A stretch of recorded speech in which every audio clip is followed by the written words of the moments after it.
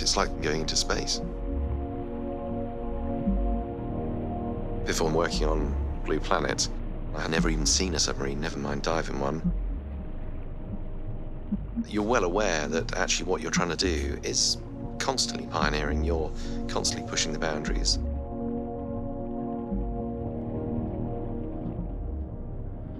What inspired me about photography was the ability to share things you'd witnessed.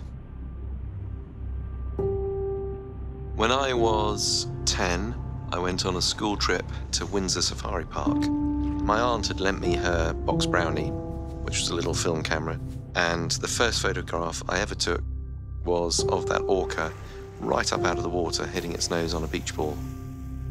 There was something magical about taking that picture. That one moment was frozen there for eternity. Much as I loved art, I was bad at it. So photography suddenly, for me, was an outlet for the artist in me. It was like somebody opening this massive door into a whole new world. So I've been very fortunate. I've worked on many iconic series you may have seen, like Planet Earth and Life Story. Working in teams around the globe is one of the greatest pleasures, actually.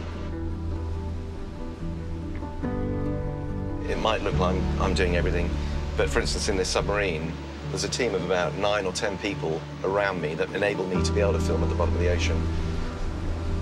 To go to the depths of 1,000 meters is way, way more complex than sending even a space shuttle into space. It's probably the most rugged habitat on our planet.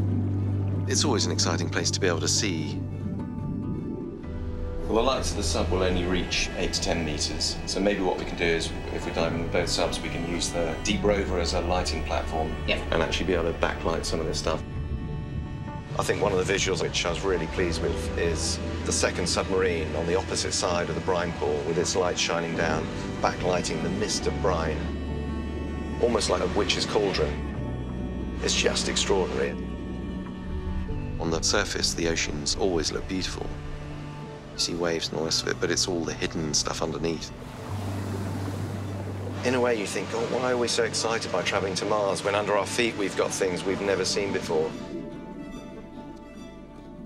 I think it's really exciting that there's still a massive part of this planet that we know nothing about. There's somewhere still yet to explore.